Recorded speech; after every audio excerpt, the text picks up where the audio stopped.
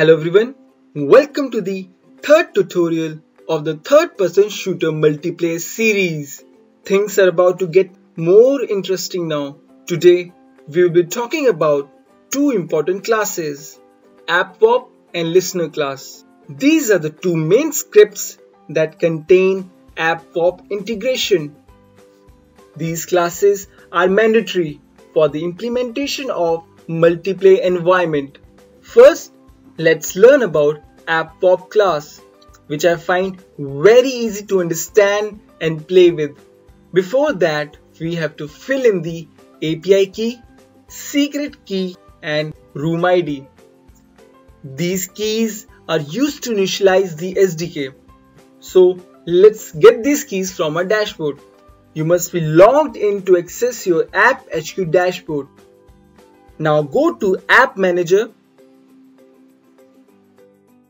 Under App Manager, select Apps and then select the last app that we have created in our previous videos. Then go to Settings. Then you will have your Apps, API key and secret key. Copy both the keys and paste them into the API and secret keys section under AppWarp script. Again, for the room ID, we will go to our dashboard, then go to Dev Console and connect to AppWarp server. It will ask for your username. Type in your username. We have successfully connected to the AppWarp server. Now we can create our room. Select Create Room. Type in the room name and max users. After completing the detail, we will receive room ID. Copy room ID and paste it in room ID section under AppWarp script. Now our favorite part. Open AppWarp script. Let's understand some important feature of AppWarp script.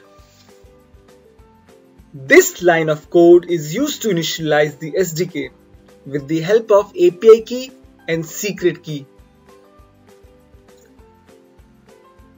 This section of code is used to add corresponding listeners that are defined in the listener class, which help in receiving notification, connection and join leave callbacks. This section of code is used to assign unique username to a user whenever he enters a room. This section of code is used to send data to the AppWarp server with the help of our listener class. To keep things interesting, we will learn more about sending data in AppWarp server in the next tutorial. But first, let's learn about sendByte function, which is defined in the listener class. The sendByte function is used to send data to all the listeners that are present in the room, including the listener of remote player. The other functionality of listener class is to receive data from other listeners in the room. It is done by onUpdate peers received. This function in return calls onByte function, which is defined in the AppWarp class. This function is responsible for handling remote players update and move remote player on screen. In short, there are three main functionalities of AppWarp class. First, send position updates about the local player. Second, handle remote player updates. Third, move remote player on screen. Now let's learn about the listener class. Listener class implements mono behavior with other request listeners, which are defined in the SDK. Listener class gets updates about all the players in the room and sends these updates to AppWarp class. And in return, AppWarp class moves remote players. The APIs are developed to be used asynchronously, which means you simply add the corresponding request to the web client instance to receive response. For each API request made from the client, a response is generated from the server.